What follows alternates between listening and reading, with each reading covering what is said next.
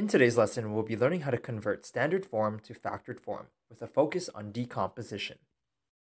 In a previous lesson, we learned that factored form can be changed to standard form using expanding, and standard form can be changed back to factored form using factoring. Decomposition is just a type of factoring. In today's example, we'll be changing standard form back to factored form using factoring, and we'll be using decomposition. You can use decomposition when a is not equal to 1. What exactly does that mean? Well, a does not equal to 1. It's actually equal to 4, which means we can use decomposition here. Let's start by looking at AC. What exactly does AC mean? Well, A is 4, so let's write that down over here. And C is positive 6, so let's write that down over here as well. This looks like 46, but there's actually a hidden multiplication sign in between these two numbers. So 4 multiplied by 6 gives us 24. Next, let's take a look at B. Well, B is actually negative 11. Let's write that down over here. At this point, we want to find two numbers that multiply to give us positive 24, but the same two numbers must add up to give us negative 11. Using guess and check is a good strategy here. Let's start with the numbers 3 and 8. 3 multiplied by 8 gives us 24, so that definitely works. However, 3 plus 8 gives us positive 11, so that doesn't work. Let's use something similar. Let's use negative 3 and negative 8 instead. Well, negative 3 multiplied by negative 8 gives us positive 24, so that works. And negative 3 plus negative 8 gives us negative 11, so that works as well. If you remember, this process is called decomposition. It is called decomposition because this center term, negative 11x, is going to be decomposed. What that means is we're going to break it down into smaller pieces. I'm going to break it down into negative 3x and negative 8x. I got the negative 3 from over here and the negative 8 from over here. Everything else is going to stay the same. The y is going to stay the same. The equal sign stays the same. The 4x to the power of 2 stays the same. And the positive 6 over here stays the same as well. As you can see, we've decomposed this center term negative 11x into negative 8x and negative 3x. You'll notice that they've switched places. The order of these two terms doesn't actually matter. We're going to have to break down these 4 terms into smaller groups. So I'm going to group them like so. I only want you to focus on these 2 terms right now. We'll begin by finding the greatest common factor of the coefficients. So the greatest common factor of 4 and 8 is 4. Next, we want to look for a common variable with the lowest exponent. Both these terms contain the variable of x, and the lowest exponent is 1. There's a hidden exponent of 1. So I can rewrite this as x to the power of 1. So the combined common factor is 4x to the power of 1. I'm going to write 4x to the power of 1 over here. And in brackets, I'm going to write what I had originally, which was 4x to the power of 2 and negative 8x.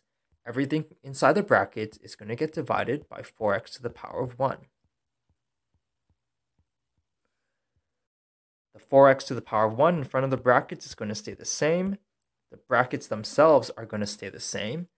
And now we're going to have to use the quotient rule since we have terms being divided by other terms. Coefficients are going to get divided. So 4 divided by 4 gives us 1. Next, bases stay the same. So that variable of x is going to stay the same.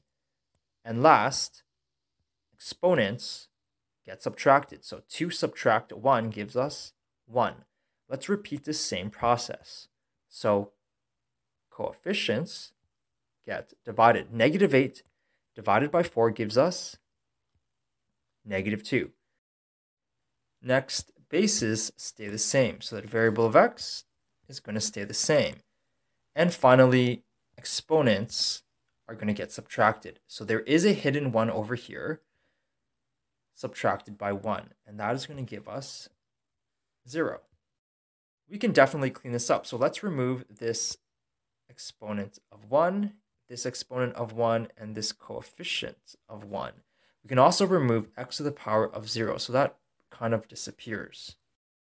We're going to repeat the same process with these two terms over here. First, we want to find the greatest common factor of the coefficients. So we have 3 and 6. The greatest common factor of 3 and 6 happens to be 3. Next, we want to find a common variable with the lowest exponent. This term has a variable of x. This term doesn't. So they don't have a common variable. So I'm just going to strike that through. Therefore, the combined common factor is just 3. I'm going to write that 3 right over here. Now, there's something a little bit different. As you can see, there was a negative sign in front of it, so we do have to put it in front of the 3. I'm going to put brackets around what I originally had. So it was -3x plus 6. Don't forget, what we originally had was -3x. So you do have to put -3x over here. Now, everything inside the bracket is going to get divided by -3. The -3 in front of the bracket is going to stay the same, while I'm going to write the brackets in for now. Because I'm dividing terms, that means I'm going to be using the quotient rule. Coefficients get divided. So -3 divided by -3 gives us +1. Bases stay the same. So that variable of x stays the same. And exponents get subtracted. So I have a hidden 1 over here, and I have no exponent over there. So a hidden 1 subtract nothing is just 1. And last, we're going to repeat the process. So coefficients are going to get divided. So +6 divided by -3 gives us -2. And we can definitely clean this up. I'm going to remove this exponent of 1 and this coefficient of 1. At this point, I want you to think of everything highlighted in yellow as belonging to one group and everything highlighted in orange belonging to another group. Take a close look at these two groups. What do they have in common? You'll notice that x minus 2 in brackets is common to both these two groups. So this y equals is going to stay the same. I'm going to place that x minus 2 in brackets over here. And then this leftover 4x and -3 are going to go together in their own brackets. In conclusion, we've just converted standard form to factored form using decomposition.